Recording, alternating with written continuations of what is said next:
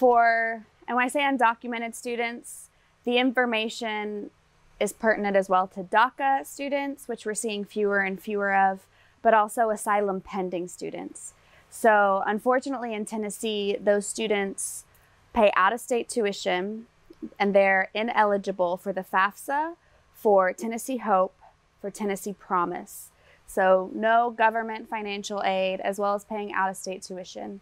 There are several scholarships specifically for these students, and the institutions that tend to be the better option for them are actually private institutions. So here in Middle Tennessee, Lipscomb, Trevecca, Cumberland, and Belmont.